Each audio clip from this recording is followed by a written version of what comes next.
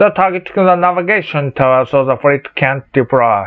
They want that tower switch over the source of navigation signal to this ship. We'll get the fleet ourselves.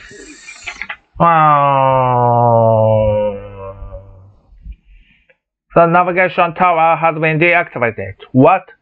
Those ships need that signal. It's got to be coming from somewhere. They figured out what we're doing. Call off the ground invasion. Wait.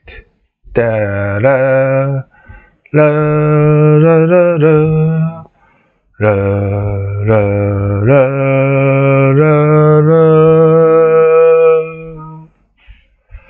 nav signal is coming from the command ship. That's our drop zone. How do you know? A feeling.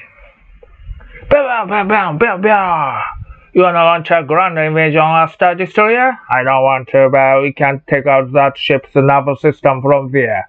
Give us cover. We gotta keep that free there till help arrives. We hope.